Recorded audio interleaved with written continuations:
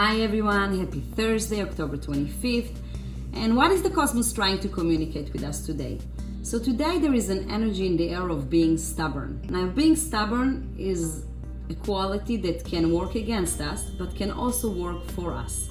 Now how can we take advantage of it today?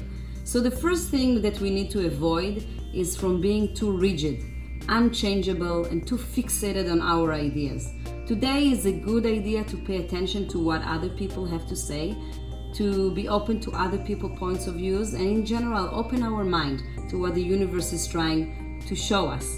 Now on the other side, it's a good idea to use this stubbornness in a positive way in areas of our life that it's hard for us to make decisions and gain some certainty and clarity and strength in moving forward in this direction.